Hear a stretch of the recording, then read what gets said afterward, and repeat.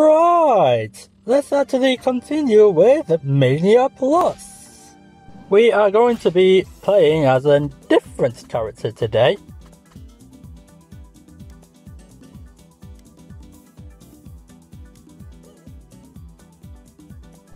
Okay, we are going to play as this guy today. I live to fight.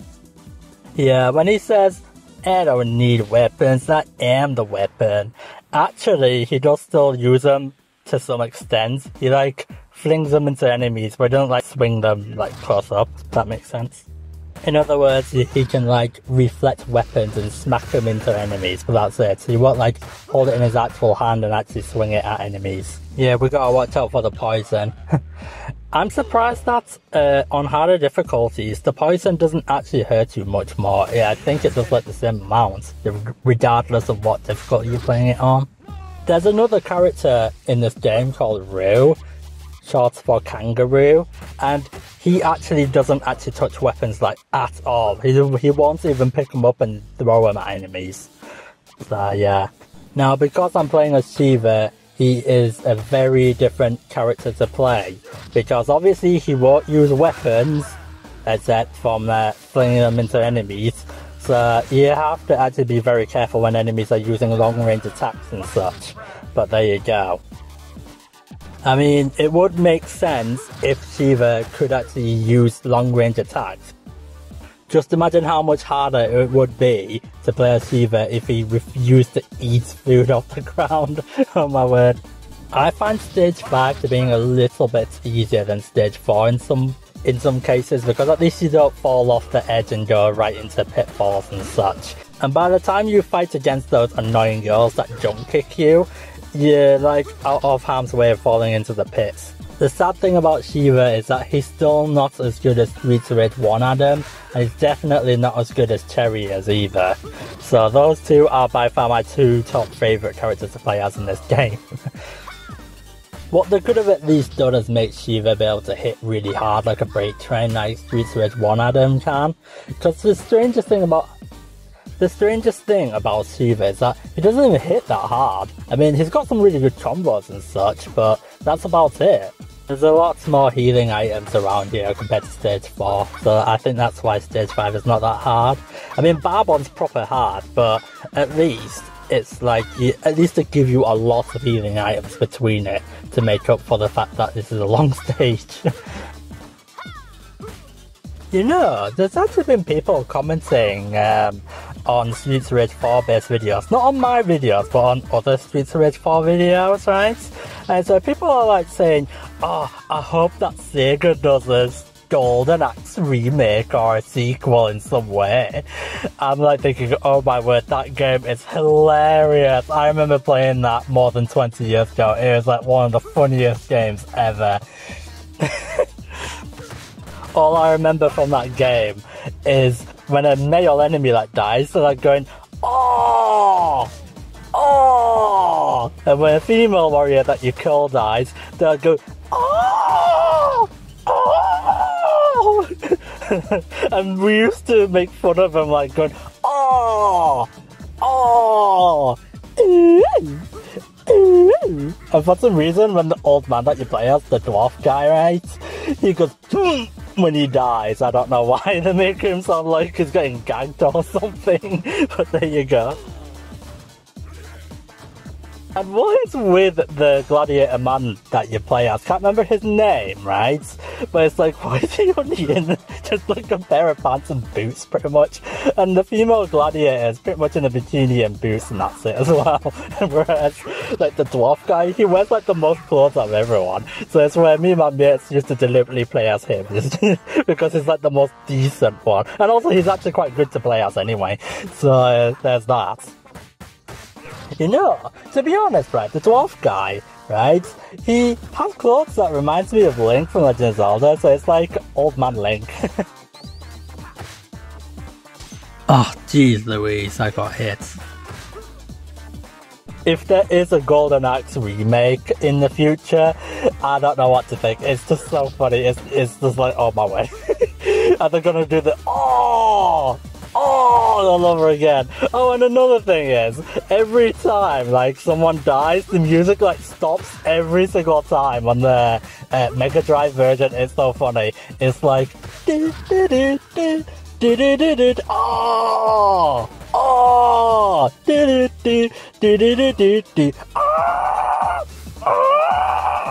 like what is going on? Like the music gets interrupted like every like 10 seconds. It's so funny. Oh, by the way, the little tune I was just singing just now, that's actually from one of the Game Boy Mega Man games. It's the one with Enka in it anyway. I think it's Mega Man World 1. Yeah, it's from Mega Man World 1. It's on the Game Boy anyway. It's the one where you fight against Enka at the end.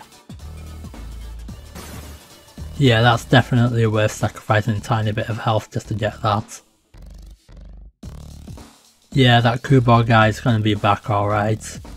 Right, we'll leave that cake there for a little bit. I love how the pipe robot is like and does not sound like a human being at all. Someone told me that she's supposed to be a robot, but that doesn't kind of make much sense to me, but oh well. Oh no, not more Big Ben's. His flame blowing thing actually takes off a lot of health, so you really have to mind out for that. I mean, what kind of commentary am I providing in this Streets of Rage video? It's just like, oh yeah, let's talk about a man with only a pair of pants and boots on. It's like, yeah, you know. That reminds me, right? Capcom did a similar thing with Urian from Street Fighter games, right? And so he has like this business suit on, and he just get ready to die. He literally like flexes his muscles, well, rips his own clothes off, and all you have remaining is literally V-bombs. And me and my mates used to make fun of him, calling him V-bombs. It's like, yeah, it's funny because this is actually official, right? It's where he actually kidnaps someone from Chun-Li's orphanage called Li Fen, right? And imagine Chun-Li saying to Guile, oh no, Li Fen's been kidnapped. Who was he? What was he wearing? Oh, well, he was only wearing like white pair of pants and they were V-shaped. It's like, okay, imagine how weird that would be to hear that over the phone. Oh wow, there's only like 7 of you guys. I was expecting like 14 of you, like back in stage 2. Yeah, I should change Shiva's alternate attack into being the flying kick move, because that one leaves him way less open. Yeah, I think I'm gonna have to use a special here, and then get back my green health. Wow, that actually really worked out. Well, that's why you use specials, ladies and gentlemen. Oh no, not these biker girls again. Right, let's use that pillar right there, so that we can stop them from headbutting us. Believe it or not, you can actually get one of the biker girls get stuck like on a table or a chair, and you can actually just concentrate on beating up the other girls while the other one's like stuck. Oh, a little bit off topic, right? It's where in this anime I watched called How Heavy Are Your Dumbbells? There's this gym instructor called Naruto, not Naruto, but Naruto, and he literally like flexes his muscles, and all he has remaining is black V-pants instead. And there's this white-haired girl in it who makes fun of him, saying, why is he only in his underpants? Must be a Japanese thing. And it's so funny because she's supposed to be from Russia, so that's why she's supposed to have a Russian accent, so that's why. And it's like, that's like one of the funniest episodes ever in anime history. Like people actually notice that there's a man with all the V-pants on, and that's it. It's like, no one else points that out in Street Fighter. Not very much anyway. Anyway, back to the sequel thing. I really do hope that Sega makes a Shinobi 4 someday. I know that there is definitely a sequel to Shinobi 3, but there was one called Shinobi X, and that was, I can't remember which console it was on, I think it was on Dreamcast, right? And there's another one that's on PS2, but the strangest thing about the PS2 one that I saw is that there's this female ninja that you play as in it, and she doesn't act very much like Joe Musashi, like, at all. It's like, it felt like it wasn't even a Shinobi game, to be honest, that PS2 one anyway. If they do bring back Shinobi, I hope they make it 2D and not 3D, because I get that there's like 2 generations of gamers, because there's like me, who's like in the middle-aged generation, and there's like the modern gamers. Well, it's like there's 2 generations of gamers. There's like me and a lot of other adults, right, from like the 80s and 90s, and then there's like the modern gamers, they're like the new people. So the thing is though, that the problem with making 2D based games, especially to make it more retro-like, that's only gonna appeal to the older audiences. Whereas if you try to appeal to the new audiences, you have to make the graphics like really good and stuff, and make it like 3D especially, because most of nowadays games are actually 3D. I mean, Streets Rage 4 is a nowadays game, and I'm playing it right now, and it's actually pretty fun. But yeah. Yeah, there is an arcade machine in the background, but we're not going to bother with those until the very end. Now you'll notice, oh, and why are you not actually going into the arcade machines? Because I'm going to save that up for a separate video where I actually take them on. Now, there's only 4 in the whole game, and the first 3 are actually not that hard, but the last one, the 4th one, that one's proper hard to actually win against, and the prize isn't even worth it. So all you get is like 1 power star, and that's it. It's just like, you have to fight against 2 bosses with only 1 life, and it's like, it's so not worth it, it's proper hard. And you usually end up using up the star moves just to get that 1 power star, so it's not really worth it. Also, you have to be careful with the arcade machines, because sometimes an enemy can actually break it before you can even go inside of it with a taser. By the way, when I do go inside of the arcade machines, I'm gonna play as Cherry because she's so broken. When I mean by broken, I mean as in overpowered. She's clearly the best character in the game, alongside Streets of Rage 1 Adam. But then again, look at Zangief. He only fights with like a pair of pants on and boots on and some bracelets, and that's it. I have played a Sega game before called Vector Man, not to be confused with Spider-Man or Batman or anything else like that. Yeah, there's another Sega IP called Vector Man. I remember there's definitely a Vector Man 1 and a Vector Man 2, but I read that there was supposed to be a Vector Man 3, but because the Dreamcast got outsourced so much in the sub-production of Dreamcasts, they had to cancel Vector Man 3. So unfortunately, this Vector Man dude got his game cancelled. So now he knows what it's like for Mega Man Legends 3 fans. It's just like, yeah, he shares your pain. Speaking of cancelled games, I don't get why we're allowed to have like all these crazy games like Shaq Fu. Yes, there's a bad game called Shaq Fu, and Superman 64, which is one of the worst games in existence, but yet we're not allowed Vector Man 3, we're not allowed Mega Man Legends 3, we're not allowed Sonic Adventures 3, which has never been greenlit, obviously, but so many people want Sonic Adventures 3, yet they're not doing it. I don't know why Sega won't do it. I mean, is Sega scared of making money or something? I don't get it. I mean, whenever I read up on Sonic sales, they tend to sell like at least 1 million. I mean, Sonic 1, as far as I've read, that sold like over 5 million copies. I don't know the exact number. Some websites say that Sonic 1 sold 15 million copies, but that's including like the port versions of it and everything, you know, the re-releases and everything. But there you go. But I think the Mega Drive version sold 5 million or something, 5 or 6 million. But yeah. I can't remember how many sales Sonic Adventures 1 and 2 sold, but I know that it definitely sold millions by far. So I don't get why they can't make Sonic Adventures 3. Too bad you don't get to interact with Rue here. I quite like him. Wow, look how many healing items there are just before Barbon. There's a very good strategy behind beating Barbon. One strategy is to not destroy the motorcycles, because if you do, his cronies appear. You know, those biker girls that like headbutt into you? Yeah.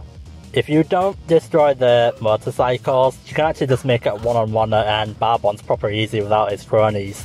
But you do lose out on getting all the food and the power star and everything. Oh man, Barbon's been upgraded to like massively in this game. It's just like, he's got so many ways to counteract your moves.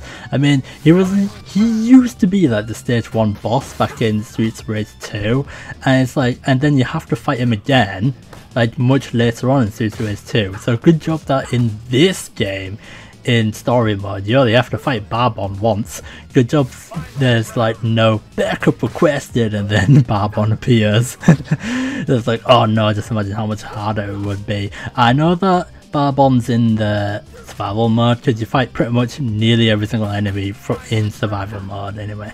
There's a way of being able to pin enemies like Barbon up against the wall and keep hitting them over and over, but I think it requires a lot of special moves and it's very risky because you can actually get out the pattern and get hit and then lose all your health, including the green health. There's been people saying on Reddit, oh, I hope Streets Rage 5 comes out. It's like, I actually think Streets Rage 5 should definitely come out. I mean, we should have got Streets Rage 4 like back in like 1997 or something, but at least we got it now. And people are making a joke saying, oh, I hope we don't have to wait 25 years for Streets Rage 5. So I don't think it'll take that long, judging that Streets Rage 4 sold 2.5 million units and they just released DLC, so that's getting Sega and their co-partners more money. So I think Streets Rage 5 is like probably going to be 2023 or 2024, but we'll just leave it as that, yeah. Yeah, he's nearly done, and with me having a spare life, I think I'll be able to do it. People have been saying, you know, whenever he says final crash, it sounds like he's saying white now crash. It's like, no it doesn't. I don't hear any white now crash. Like at all. It was like, I think they're just messing about, I don't know. I'm not sure. Yeah, I'm gonna have to dodge all his spin kicks. Oh. Yeah, let's just use his ultra. We're at the end anyway. You do get 500 points if you don't use a power star, but I just can't be bothered maintaining it. And there you go, that's stage 5 done! With me suddenly having like extra lives and extra power stars out of nowhere, I think everyone is going to be able to tell that I used assist there. Yeah, D rank, of course that was going to happen. Yeah, what I'm going to do is I'm actually going to customize his attacks a little bit. I've only unlocked a few of his attacks, so yeah, we'll go change these ones real quick. Right, okay. We're in like probably one of the longest stages in the whole game. This takes like 10 minutes to get through, so sit tight because we're going to be doing a lot of fighting here. Quite surprised that Shiva will have no problem flinging a boomerang at enemies. Let me look at that. To be fair though, there's a lot of bare-chested boys in this game. There were quite a lot of bare-chested boys back in Streets Rage 2 especially, because especially in Streets Rage 4, you got Max, who's got a bare chest, Floyd, who's also got a bare chest, you got Abedid, who's also a bare-chested man, even though he's from Streets Rage 2, but he's also in this game as well. And then you got Dylan, who's bare-chested as well, and then you got the Donovan guys, who's also bare-chested. And it's like, wow. Technically, Shiva's also a bare-chested man as well, but it wasn't back in Streets Rage 2 and 3. I'm sure I've actually missed someone out, but oh well. It's like, what is with all these shirtless boys? Like, wow. To be fair though, there are characters like Sagot and Feelong who are also bare-chested as well. Well, Sagot's only in like shorts and bandages and that's it. Back in Street Fighter 2 anyway. I mean, can you imagine like walking down the street and seeing so many bare-chested men walking around with pipes and stuff? It's like, I want to be bare-chested cause it's cool! It's like, what? You know, this Chinatown in Streets Rage 4 kinda reminds me of the Chinatown back in Revenge of Shinobi, and yes, I have got a Let's Play of that I did not that long ago, but I like the music in Revenge of Shinobi with the China area much more than this area, to be honest, but there you go. I mean, Chinatown music in this game sounds pretty good, but I still prefer the Revenge of Shinobi to Chinatown music. Yeah. Just an opinion, ladies and gentlemen, just an opinion. Oh man, right, it's where there's a game called Fire Emblem Fates, right? And unfortunately, I didn't actually buy the game, I just watched some guy play it, right? Especially since there's like 3 versions of the same game.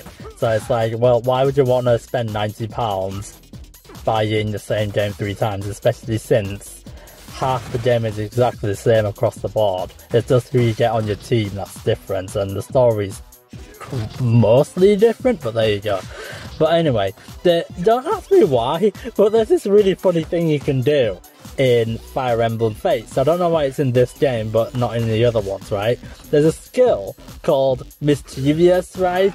And you can literally blast enemies' armor off them, and all I've got remaining is like underwear, and that's it. It's just like, why?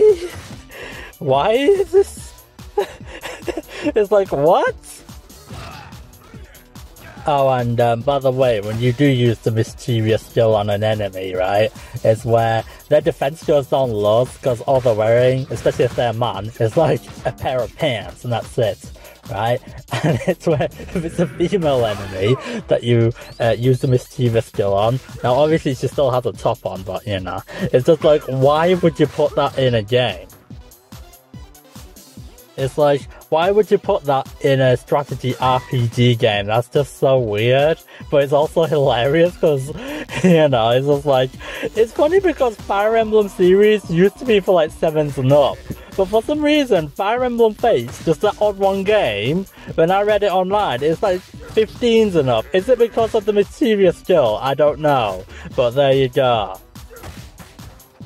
Oh, and by the way, there's like this one DLC episode where there's like this friendly competition going on the, like, this one island, right? And it's where the Fire Emblem characters are like, oh, we're gonna have to compete against each other. And the most hilarious thing is that because you're fighting amongst yourselves in kind of like a duel sort of way, so nobody actually dies, right? It's where the most funniest thing is that they're armed with skills like mischievous, and there was this one gamer that shouted, "My clothes!"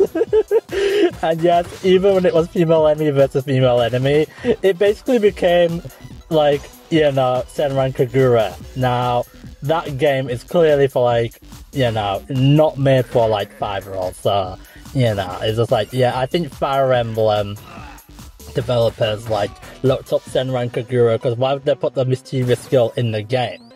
It's so strange because it's like, this mischievous skill is not in any other Fire Emblem game, it's only in Fire Emblem Fates. Now, I'm just glad that Streets of Rage doesn't do that sort of thing. Because it's like, well, to be fair, there's already a bunch of bare-chested boys. And a girl wearing a skirt. And literally, you can see her upper skirt every time she kicks upwards anyway. By the way, they're called blades if you're wondering. To be honest, I am actually quite glad I didn't buy Fire Emblem Fates. It's not just the fact there's 3 versions of the same game and only like 50% of it's different. There's some really strange conversations in that game. And a lot of people actually thought, yeah, that is actually really weird, right? Basically, I'll just say the bottom line. There's a lot of really weird like foster siblings relationships in that game. I'll tell you a very big example, right? Basically, there's like this female character in Fire Emblem Fates called Sakura, right? Not to be confused by Sakura from Street Fighter or the Sakura from Naruto or any other Sakura out there. This is the Fire Emblem one, right?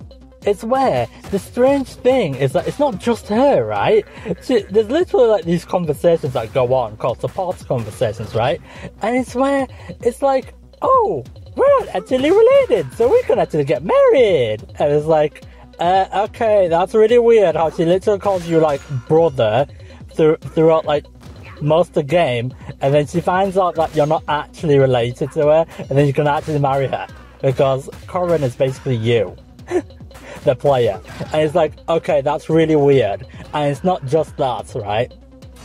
There's like other characters who are kind of like that as well, because there's someone called Camilla. Oh my word, she's quite overrated, to be honest, right? She literally calls you baby brother, etc., right? And she's a bit like a yandere who actually wants to kill anyone just for you, even if they just like flick you on the forehead. She really wants to kill people. But basically, it's like Camilla's like, oh well, we're not actually related, so I can actually marry you. And it's like, okay, there's some really weird story writers for Fire Emblem, and apparently there's a story writer called Maeda, right? And it's where, I think that's his name, right? And it's where he's the guy who's been writing all these really weird foster sibling stories up and go around pretending to be your family, and then they find out that they're not actually related to you and then choose to marry you. It's like, that's really weird. And it's like, oh, and by the way, I read somewhere that he made the Fire Emblem Fates story, right? And it's originally like 500 pages long, and they only used 10 pages of it. And people are like, oh, I wonder what the other 490 pages are. I'm like thinking, well, I don't think I'm going to want to know what's in the 490 pages, judging that there's already been a lot of foster incest crap all over it. So it's like, you know, it's like, yeah.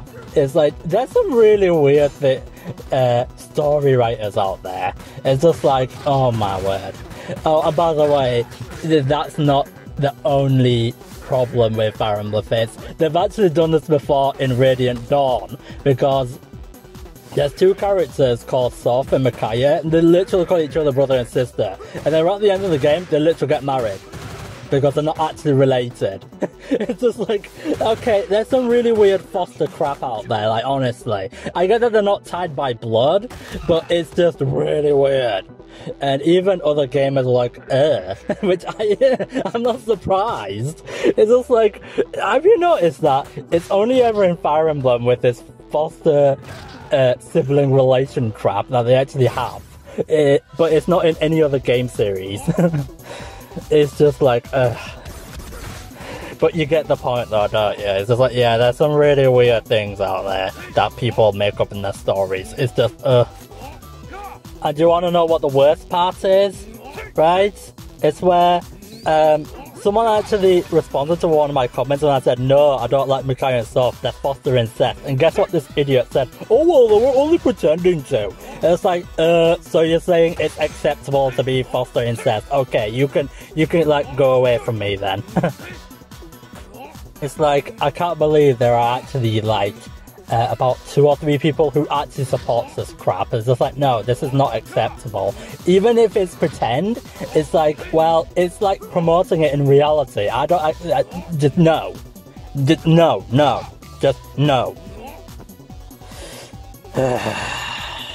Maeda, you are like so weird. You know what, right? There's actually another thing I've got to say here. But this is in a different Fire Emblem game that I played, right? Now, most of this other Fire Emblem game is actually quite clean, right? But there was this one pointless side quest, right? And it's where it was for this mage boy, right? Who acts really moody and stuff, right? And it's where you literally have to do like all these different criteria, like, oh, make sure that you get this and this to happen, or you have to make sure this happens, or you have to make sure you look after the mage boy really well and take him with you to the tower and everything, right? And it's where I was like thinking, oh yeah, we're getting right at the end of the side quest, I'm hoping for like an ultimate weapon or something, right? Something really cool, right? And then guess what happens, right? It's just like some dialogue, right? And it's not even voiced or anything. And it's basically him going, wow, I'm a bastard child. No, literally. But you find out that his parents were not even married and got proper horny and then just had him. And it's just like, it's just like, what kind of prize is that in a video game? Like, what? It's like no ultimate weapon or anything. It's like, that's my prize? You find out someone's a B-child? Like, really? Like, that is, I'm sorry to say this, but that's a garbage prize. It's just like, there's like so many side quests in other games like Final Fantasy and stuff. It's like, when you beat a side quest, you usually get like some dialogue and then you get like 10 high potions or 10 megalixirs or look, an ultimate weapon, or you gain access to this dungeon where you can get lots of treasure chests and stuff like that. But in this weird Fire Emblem game, you do like all this hard work for this mage boy who acts moody anyway, and it's where you find out he's a B-child, like, oh my word. And it's just like, oh, I know that's another thing, right? It's where his dad is literally an ugly mug, and his mum's a cow anyway, because she literally is a proper snob and looks down on other people. By the way, the parents are actually royalty, if you're wondering, so, you know. It's like, Nintendo, Intelligent Systems, I know that you two companies are the owners behind Fire Emblem, but it's like, why do you let storywriters / director be in charge of an IP like Fire Emblem and go around making up B-children up and go around putting in foster incest crap in it? Now the latter's probably more worse, but that's actually, you know, but it's like,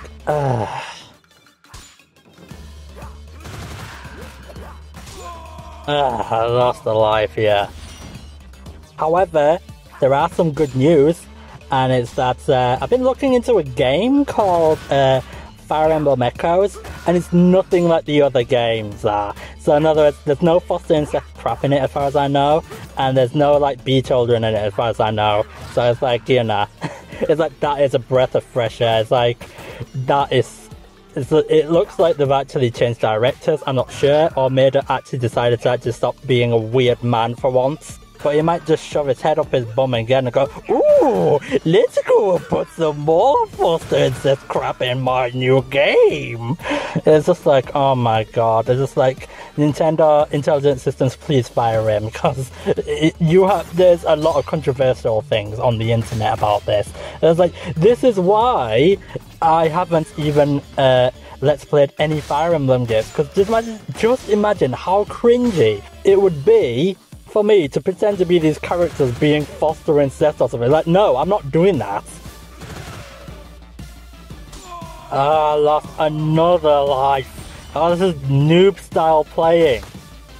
It's like, this is why I like playing Sonic games or Mega Man games or Streets of Rage, which I'm playing right now, because none of this crap happens.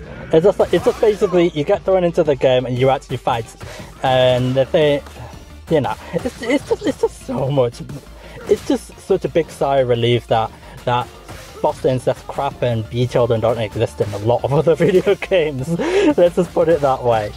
Yeah, and you wanna know what the crazy thing is? There's people out there going and say, oh, Fire Emblem's my favourite series. It's just like, I can understand if it's like a gameplay aspect, like the strategy side of things and such, and making friends with people and getting cool weapons. But the honest thing is that there's some really weird things that they come up with it when it comes to the story side of Fire Emblem. That's for sure. So it depends what people mean by, oh, Fire Emblem's my favourite series. Like, is it because you like the weird foster incest crap and the B-children thing? Or is it because of the fights and stuff and the FMVs, you know, the FMV cutscenes?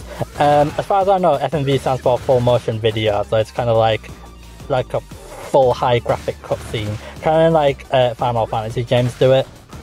But basically, Fire Emblem is not my favourite series, definitely not. It's nowhere even in the top 20 games. Oh yeah, that's another thing, I've made a top 25 favourite games of all time, and I think I put Fire Emblem Radiant Dawn at 25, so that's not that high. By the way, it's like one game per franchise. So I put Final Fantasy IX, my second favourite game of all time, and Legend of Zelda Ocarina of Time as my favourite game of all time. And third place, which I did mention in one of my other Let's Plays, Mystical Ninjas is my third favourite game, and I did say that at the end of Mystical Ninjas playthrough that I just did a little while ago. You know, I've only just realised I'm actually on my last life. It's like, uh-oh, I've not actually been paying attention to how many lives I've got left. I keep thinking I've got one more life remaining after this one, but oh well. Quick, let's go grab that birthday cake real quick. Oh, I hit the 3-kick combo, but at least it doesn't do a lot of damage, but still. Right, I'm gonna have to use my brain to beat the game. That's what one person told me ages ago. I think getting myself cornered is a very bad idea, but oh well. I'm proper gonna have to be dodging like a madman. I'm surprised they've not even hit me yet. It's like they keep blocking, and it's like they've had like 10 opportunities to have attacked me right there and finish me off. Right, one left there, and then I can pick up my birthday cake nearby. Right, let's go! Right, okay, now that we're up to the boss, because I'm playing as Shiva, the other guy is like a ghost of him, because it's not going to make sense if we're like exactly the same colour and everything, so we can actually not get mixed up. So I hope I actually win this, because I have no idea if I'm actually going to. Right, so I'm almost on my last legs. I hope I win this. Well, at least I got that cake in time, so I don't really have much to worry about. I don't think I would have been able to make a very high combo here anyway. I'm gonna have to play defensively by waiting for an opportunity to attack him. Moving up and down seems to actually help here. I actually managed to get like 10 hits out of him. Yeah, let's just use this. I forgot I've actually got one left. Yeah, just remember that he actually does the spin up kick like twice in a row, because he tries to trick you into thinking he's only going to do it once, but he doesn't.